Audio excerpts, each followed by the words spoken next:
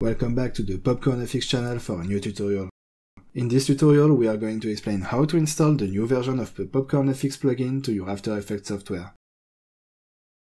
Download the installer and launch the executable. If you already have effects, make sure to install the corresponding version of the PopcornFX plugin.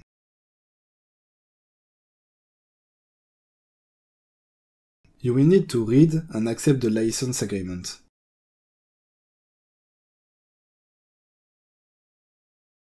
At this point you can choose to install the PopcornFX editor. Its version will correspond to the plugin version you are installing if you do so. The installer should auto-detect your latest After Effects installation folder. If not, you should set the installation path to the path shown on screen. Congratulations! Your plugin is now installed and you can run After Effects.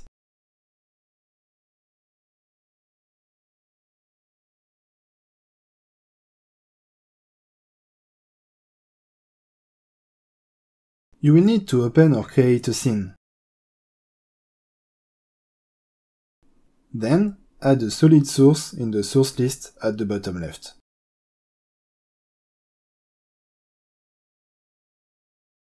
You should be able to add a PopcornFX effect on it by right-clicking in the viewport with it selected in the source list, and selecting Effect PopcornFX Emitter.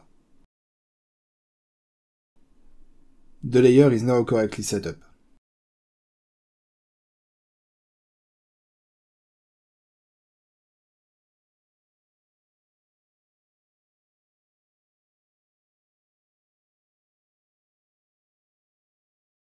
To select the effect to display, select the Browse button and choose a PopcornFX file from a PopcornFX project.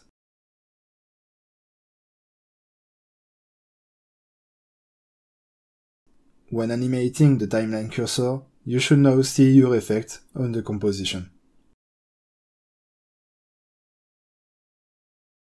Congratulations! You can check the documentation for more in-depth information about the plugin in the description.